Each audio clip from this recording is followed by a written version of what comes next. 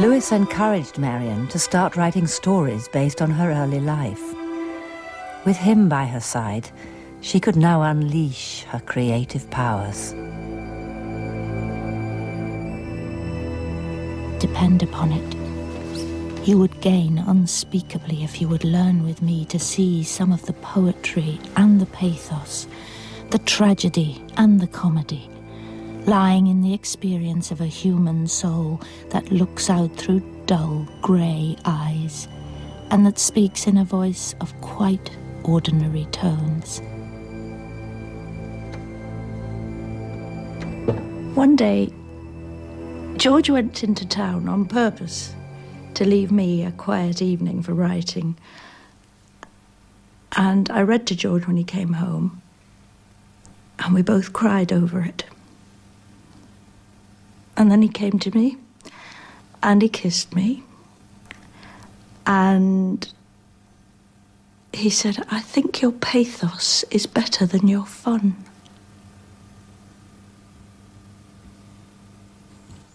Virgil Homer.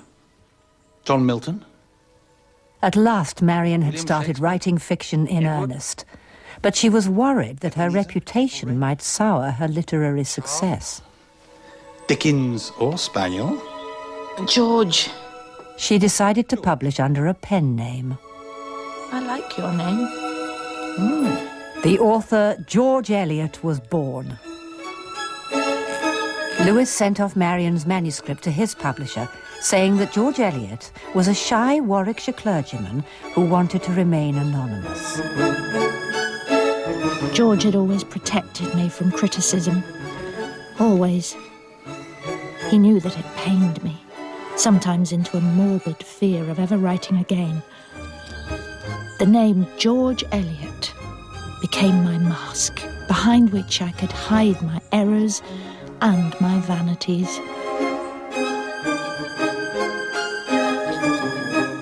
But little did he or Marion know what trouble this would eventually cause them. In 1858, at the age of 38, Marion's first novel was published. Scenes of Clerical Life was a huge success.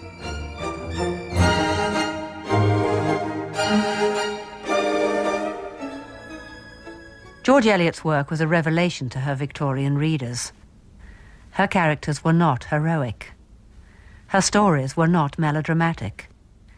She wrote, often in rural dialects, about ordinary lives and real human dilemmas. She based her first novel, Scenes of Clerical Life, on her childhood memories of growing up in a small Warwickshire community. In her fictional village, Shepperton, the local gossip revolves around the scandalous antics of the minister, Amos Barton. Barton gets entangled with a mysterious countess who moves into the parish. Talking of scandal, returned Mr. Fellows, have you heard the last story about Barton? Nisbet was telling me the other day that he dines alone with the Countess at 6, while Mrs. Barton is in the kitchen acting as cook. I wish dining alone together may be the worst of that sad business, said the Reverend Archibald Duke.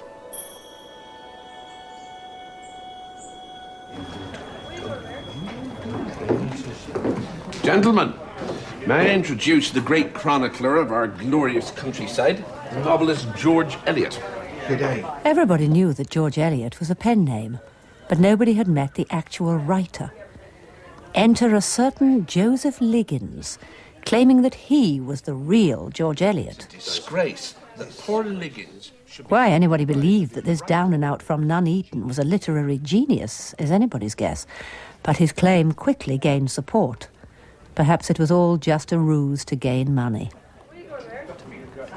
Our poor man is a victim of those great and greedy publishing houses. Isn't that so, Mr. Liggins? Liggins was quick to claim credit for Marion's second novel. The hero, Adam Bede, falls in love with Hetty Sorrel, who later has a child out of wedlock and is sentenced to hang for the murder of her baby. But at the words, "and then to be hanged by the neck," till you be dead, a piercing shriek rang through the hall. It was Hetty's shriek. Adam started to... Adam Bede was an immediate bestseller. The Times published a letter stating that Liggins was indeed its author. It was deeply shocking. Might I ask if the act of publishing a book deprive a person of all claim to the usual courtesies? If not, the attempt to publish rumours seems to me quite indefensible. Still more so to state those rumours as ascertained truths. Gentlemen, please. It's more than I can... Liggins wasn't giving up. He'd now even started calling himself George Eliot, and a manuscript of Adam Bede, in his handwriting, was being circulated. This was his downfall. Marian's publishers could prove that Liggins' handwriting was different from earlier letters they'd received from George Eliot. He was finally exposed as a fraud.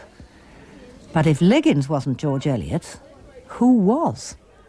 Some people had already begun to suspect the truth. Surely it is the Evans woman. The books are not so uniformly dreary as that poor creature. Quite. That dry stick hasn't the talent to write a note to her seamstress. Another article was published, this time in the influential Athenaeum magazine, hinting that Marian Evans might be George Eliot. It is time to end this pother about the authorship of Adam Bede. The author is a clever woman with an observant eye and an unschooled moral nature.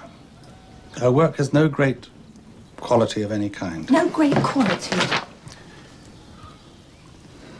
Unschooled moral nature.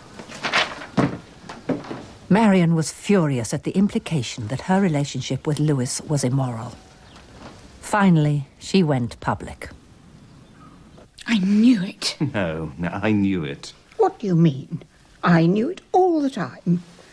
That Marian Evans had to be George Eliot. And I told you all.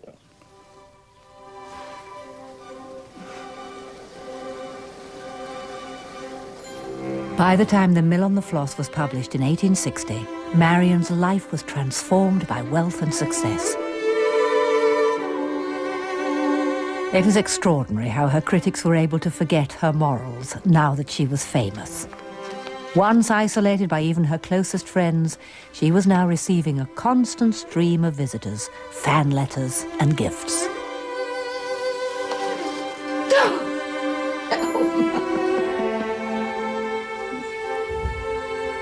Oh, wilt thou leave me so unsatisfied? Marian and Lewis found a deepening love for one another. They charmed, supported, and entertained each other. What satisfaction canst thou have tonight? The exchange of thy love's faithful vow for mine? I gave thee mine before thou didst request it. My bounty is as boundless as the sea, my love as deep. The more I give to thee, the more I have, for both are infinite. Then give me all. George, I think you've departed from the text. If there was one action or relation in my life that had always been profoundly serious, it was my relation with Mr. Lewis. Our life together was more and more blessed, more and more complete.